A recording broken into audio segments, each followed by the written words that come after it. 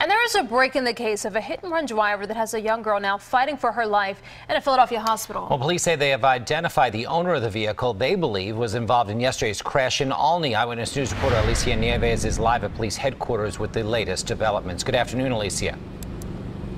Good afternoon, Rahel and Jim. Yeah, police gave us an update a little while ago on this case, first saying the 9-year-old girl is still in critical condition today, but that on the investigation side, there is better progress. As you mentioned, authorities now know who the driver of the vehicle in question is, but they're still trying to figure out if that driver was behind the wheel when this hit and run happened.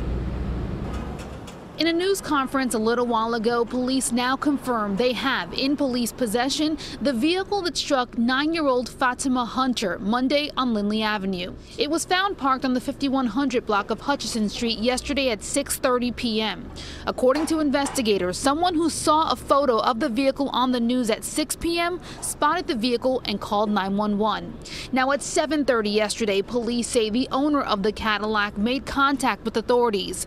The 51-year-old female owner lives in the area where the hit and run happened, but authorities are still trying to determine if she was or was not behind the wheel of the Cadillac when it was captured on surveillance video, hitting the 9-year-old and then leaving her there on the side of the road. Police are relying on forensic measures to determine that. A little frustrating for investigators who feel the driver, whomever they are, knows what they did and should just do the right thing. There's no question. It'd be hard to convince me, almost impossible, that the person didn't know they struck the bike, because remember, the bike stayed on the hood of the car and didn't dislodge from the hood for until about a half a block later. There's no way you didn't know you hit at least the bike. And so, yes, it would be optimal for someone to just say, that was me. But again, we'll take what we can get and work with what we have. And authorities say the media coverage, people coming forward as a result, that has been vital in the progress of this investigation so far.